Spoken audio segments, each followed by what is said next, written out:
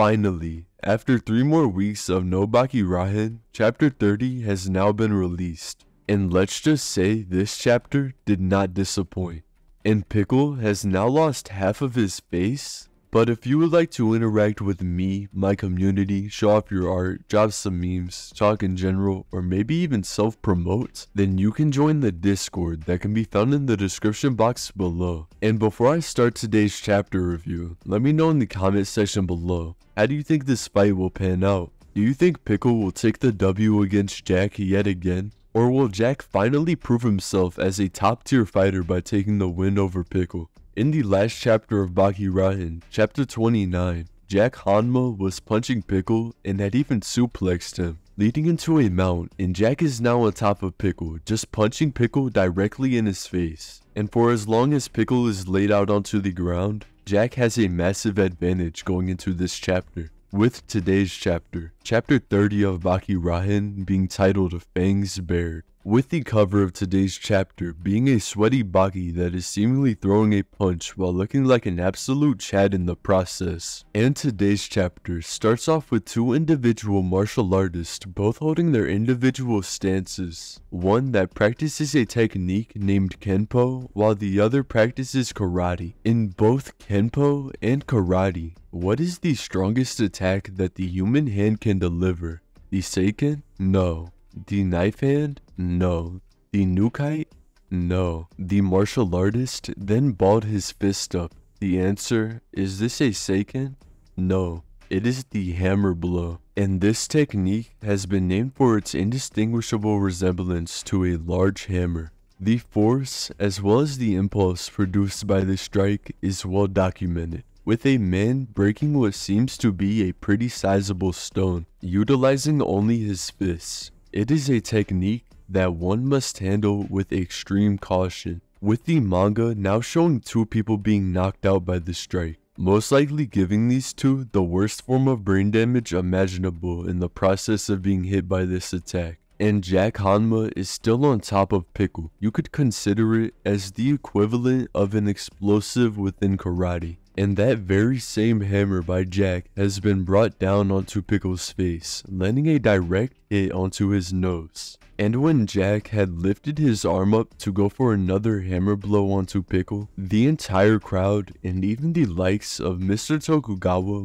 Baki, and Karu Hanayama seemingly got chills just at the view of Jack's arm, with his veins and muscles now popping out more than ever. And with Jack having the power that he does, combined with Pickle now being on the ground, this attack is critical for this fight. With Jack not wasting any time, Jack had began repeatedly hitting Pickle, practically spamming the hammer blow, before then prowling down to Pickle's level, grabbing one of Pickle's hands with his own while still hitting him with the other. And Pickle is now unconscious while also bleeding from his nose. The crowd is going absolutely insane, and I think we all know what is about to happen. Jack then opened his mouth, showing off his titanium teeth yet again, and Pickle is now a target for Jack Hanma's bite. Jack then dove toward Pickle's face, with his jaws wide open ready to bite, and then a gash was heard. Jack had latched onto the now temporarily defenseless Pickle, and Jack is biting Pickle's left cheek, biting as hard as he seemingly could, and this seems to have woken Pickle up with him feeling the pain. Pickle's eyes are now veiny and most likely bloodshot, and when Jack had finally pulled his jaws off of Pickle's face, he had left a trail of blood in the air as he did this. He bit him, and the crowd was just mortified at the sight of what they just had to witness. The entire left side of Pickle's face below the eyeball had been bitten off, with nothing but his face muscles being shown. Gee, he is eating his face. And not only was the crowd surprised by this happening, but Baki and Hanayama were also shocked.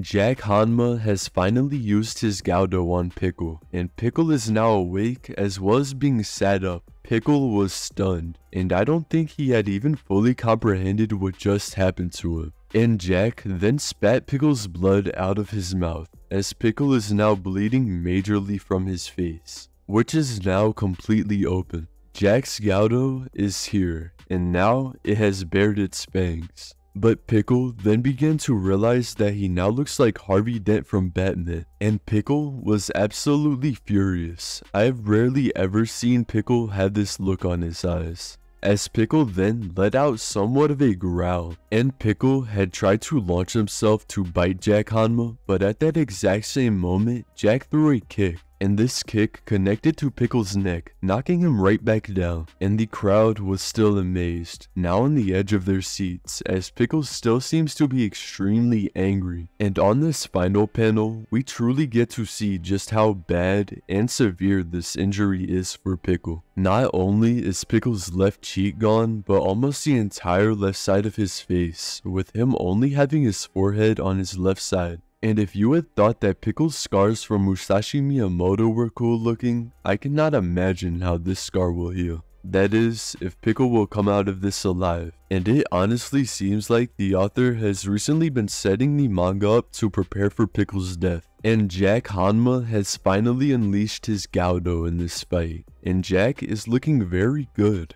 Jack has been capitalizing on almost, if not every opportunity that has presented itself so far. However, Pickle is now taking this fight far more serious, and Jack Hanma has now woken Pickle up to the fact that there is a chance that Pickle could potentially die in this fight, and this is going to make Pickle treat Jack Hanma far more seriously. Meaning Final Form Pickle versus Jack Hanma's Gaudo could be as soon as next chapter, and this would honestly be the most ideal transition, as when Pickle enters his final form, his muscles harden up into such a clump that they stop his open wounds from bleeding, and that ability alone could change the winner of the fight in an instant. And I believe some people still seem to underestimate Jack Hanma's biting force. Many had believed that his bite could not even penetrate Pickle's skin, but Jack has now done the opposite. He completely took half of Pickle's face off. And the fact that Jack Hanma is now mixing his martial arts with his biting prowess is insanely dangerous. I mean, after all, that's the whole reason why he had this opportunity.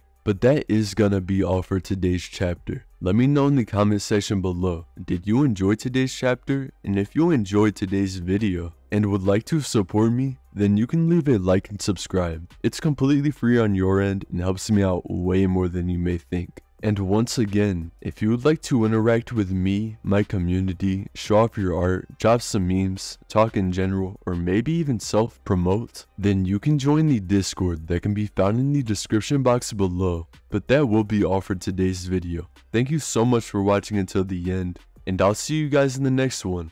Bye!